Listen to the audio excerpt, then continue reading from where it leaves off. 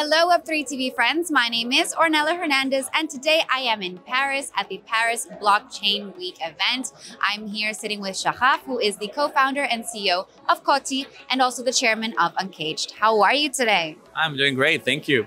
Is it your first time at Paris Blockchain Week? Absolutely not. In Paris Blockchain Week, that would be the second time, and maybe the 20th time in Paris overall. And what is unique or different about this year's edition of PBW? Well, first of all, I think Michael Amar, the founder of this, is doing an amazing work because this continuously grows both in quantity and in quality. There was also the AI summit yesterday for the first time, and that was pretty good as well. Yeah, so you attended. I wasn't able to go. Could you tell me a little bit about how it was? About 1,500 people, well-curated content, and folks, you can feel the excitement about this new thing happening. And what are you looking forward to the most at this conference? So, kind of like always, COTI's been around forever, since 2017. So we're meeting old friends here and partners. As we are launching the new version of COTI V2, we now work with new partners. So we're signing deals, meeting people.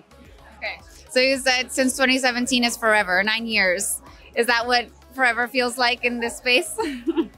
Yeah, it feels more than forever in this space. Yeah. Okay, so tell me a little bit more about what COTI is and what you guys are prioritizing at the moment. Sure thing. So with COTI V2, we are building a privacy-centric Ethereum Layer 2. So everybody understands Ethereum Layer 2s. I don't think people understand privacy. And the best way to kind of think about this is would you give me your phone and let me look at all your messages? Probably not, no. Oh, come on. You have nothing to hide. Why wouldn't you do that? Because privacy is such a basic right that people want to keep it, no matter if they have something to hide or they don't, right? It's actually protected by law. The reality is that on public blockchains, we just give away all the sensitive data every day. But isn't that the point of the ledger, to have like a public record of everything? No. Actually not. It's a popular misconception. It's a bug. It's not a feature. The fact that sensitive data is available on chain is a design flaw, which can be fixed and will be fixed. And even Vitalik Buterin says that it's one of the things that needs to be fixed for massive adoption. I can ask the same thing about the internet. Would the internet be better if when you connected to your banking account, all this data become publicly available? Or would you be comfortable in posting on LinkedIn your balance in your bank account, show all your messages? But you do that on chain. It doesn't add actually anything. It just makes you a target, so financial crime or MEV. It just means that serious adoption cannot take place because people will not feel comfortable, putting their salary on chain, putting medical records on chain and all of that. So we need a way for blockchains to be verifiable, which I think is what you mean, and that is actually very important, but not endanger privacy. So hence along comes a thing called confidential computing, which is what we offer with COTI V2. Essentially, we're using a new type of technology called garbling circuits. Doubling circuits. No. It's worse. It's garbling circuits. You garble. Garbling circuits. Yes. Okay. And the best way to describe it is let's say you want to assemble a 6 pieces puzzle, and there are 6 people, each has a piece of the puzzle, and you want to compose the puzzle. You want to complete it, but nobody will show the other what he has. Oh, okay. But with garbling circuits, you can actually do the computation to kind of assemble this puzzle. It will be perfect, but nobody would know who owned what piece of the puzzle to complete it. Okay. And so the information's distorted, you can't properly see it? It's encrypted. So when we say crypto, we're talking about, a technique around public-private keys, And what we have today is actually a way to verify that I signed a message, that you received a message. So that's crypto now. Crypto is not encrypted because you can't use encrypted data on chain, because when you decrypt it, it just becomes publicly available. So what we do with COTI V2 is actually bring privacy to Ethereum. So it's the same Ethereum in many ways, same solidity, same everything.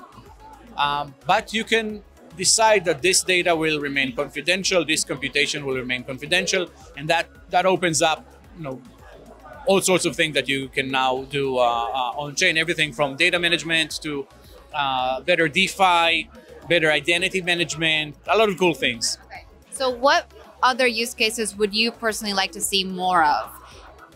So I try to think about this as capabilities that leads to use cases. So capability one is you can now finally store data on chain in an encrypted manner and use that data without decrypting. So anything, because anything requires data, right? All apps require, a serious app requires data. The second thing is confidential transactions. So I send someone something, and to remain in the boundaries of law, you can say that I sent something to someone. So we know we're not financing terror or doing money laundering or whatnot. But what moved in that transaction remains confidential. And that is not just legal, it's actually the law. So you can do real world assets, CBDCs, stable coins, all types of payments with this.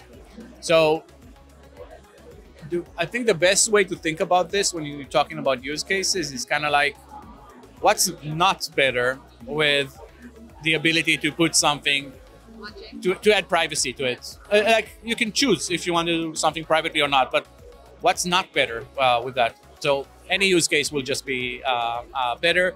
The blockchain will remain transparent in a sense of like auditing trail, etc., but it will not expose your sensitive data.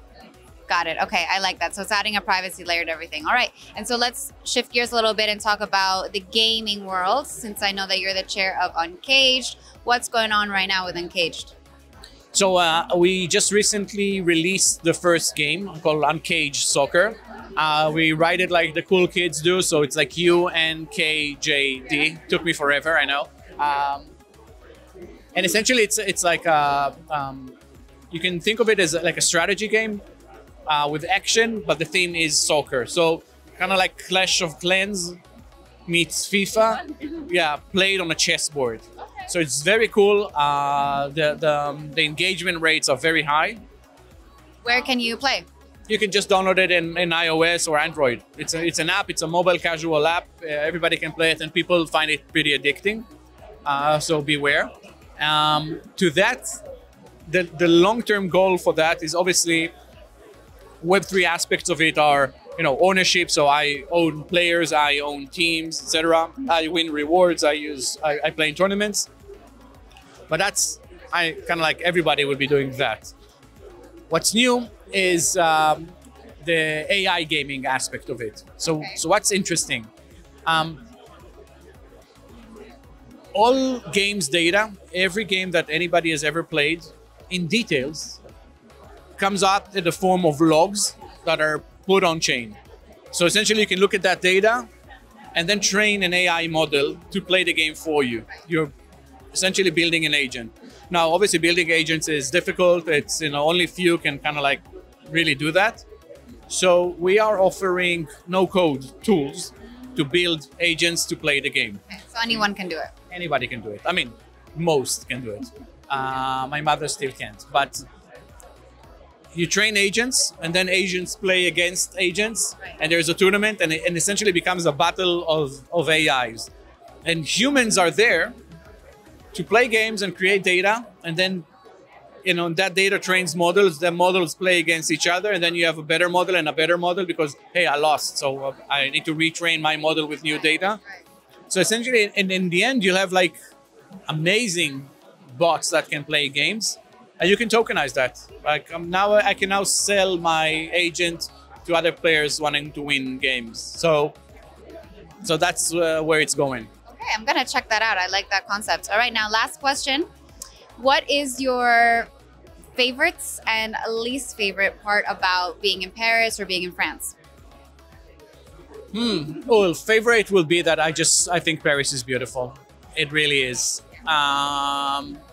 Least favorite part, and I hope I'm not being political, it's not easy being an Israeli these days and travel. a lot of backlash, some of it just, some of it not, obviously. So it's just, I don't like not being able to answer freely where I'm from, right? So I do answer freely and just cope with the results, but that kind of saddens me these days. Well, thank you, Shahaf, for your time. I hope that you do enjoy the conference and that it's a positive experience for you. And stay tuned for more interviews, everyone.